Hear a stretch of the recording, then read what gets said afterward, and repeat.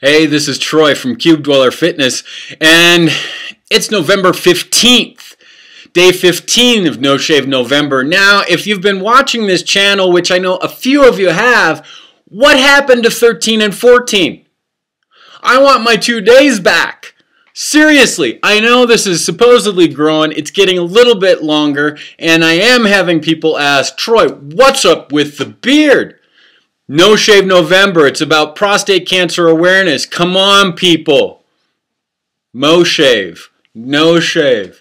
Raise awareness for men's cancers. You women, I know breast cancer awareness is good. It's important to raise cancer and help people get and stay healthy.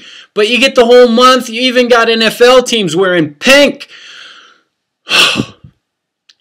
Anyway, get involved. Help raise awareness. And you know what? I want my 2 days back. You know where they went? Git.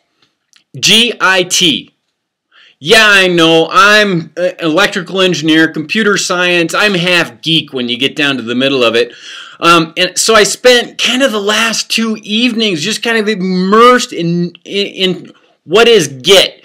It's a version control system. I wanted to develop a better workflow for WordPress sites, and I have some very simplistic processes I use now, and it's kind of a really crude version control. I wanted something better, and so I started looking into Git again, and I'm liking it. I've got some of it set up, and so that's my excuse, and I'm sticking to it. I didn't grab a razor.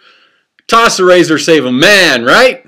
But I lost 2 days. Git.